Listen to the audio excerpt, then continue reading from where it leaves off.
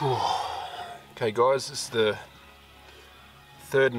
last night that I used my new hot plate from Hillbilly camping from the guys down in Victoria.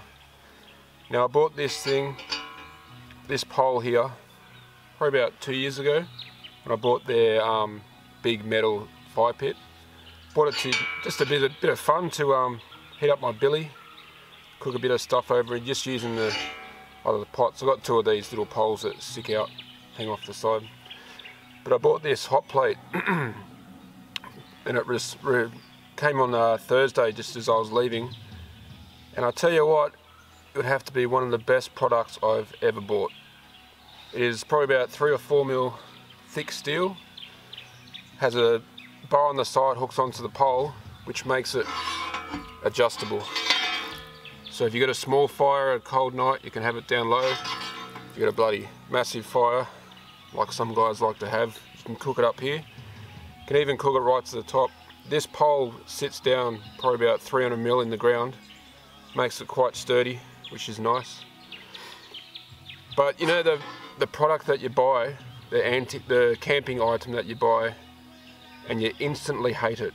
The reason why you hate it is because you should have bought it bloody 10 years ago. These guys are Australian made, Australian owned. These guys are just down in Victoria. I've seen them around at a couple of camping shows, the one at Rosehill Racecourse, especially in Sydney, and the one out at Eastern Creek. That's where I bought my fire pit from them, at the Rosehill Racecourse one. I wish I actually bought this hot plate at the same time. I've had another hot plate from Four Drive Super Centre.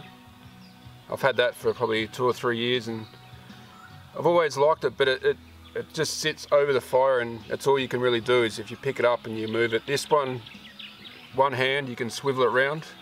The kids can actually move it, so when they cook, you know, it's on the fire, they can turn it, they can do whatever they have to do. But this is probably, yeah, the one product that I'm very happy that I've paid for. It was quite cheap, it was only around the $100 mark. I bought a little hot plate that goes on the gas burner. All up was about $130. So I haven't actually used that yet because obviously I've been loving this thing too much, and it's only been 3 nights out here in New South Wales, just out past Sydney. And yeah, absolutely love it. The only thing I really need to do now is probably try and find a canvas bag for it. I don't know if Hillbilly make them. I'll have a look on their website when I get home, get some reception.